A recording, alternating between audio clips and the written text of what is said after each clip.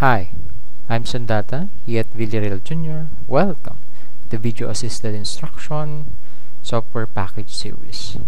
Today, we are on our hands-on beginner number 3. So let's proceed to this step. This is something like scrolling on the spreadsheet we have. That's why I'm going to teach you on how to use this spreadsheet as much as possible. You can overround so that very easy for you to manipulate data. First, we have here what you so called a cell, and that is considered to be in row 1 and column A. But if you're going to make the end of the cell, okay, you can use arrows.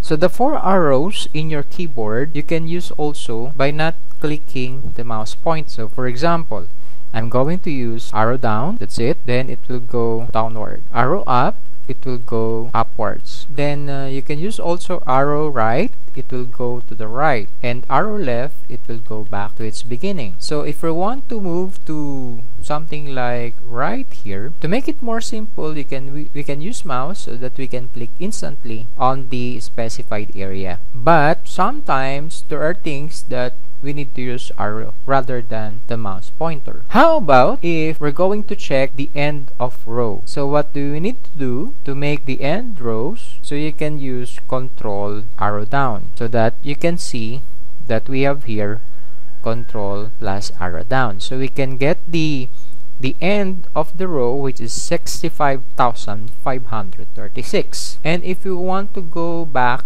you can use control up arrow. So there it is. So control plus up arrow. Another is the column. This is the beginning of the column. And what is the end? If we're going to use scroll, it's only R. So rather than using this mouse pointer, we can use arrow. So you can press control right, and we can go to the end, which is considered to be IV. And we can go back again by pressing control left arrow, so it will go back again to home. And that is how we maneuver the cell using mouse pointer and the arrow pointers. Now for example, we're going to use numbering like 1.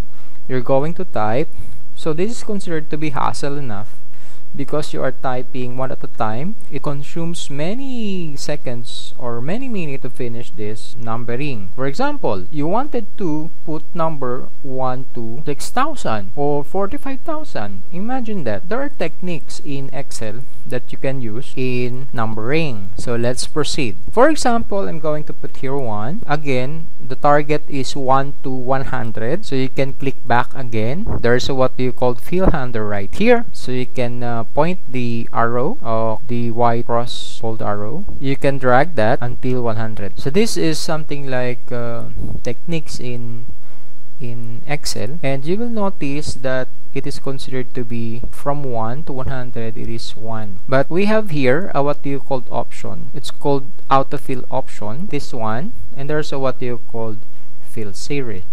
So you can click this fill series. You will notice that it's considered to be 1 to 100 already, and that is the advantage of a spreadsheet. We didn't type 1 to 100 because it consumes time, but instantly we can get that 100 by simple clicks. How about by column? So if we're going to type numbers by column, we can use that also. BZ, let's have 1, then let's move out to BZ, that's it.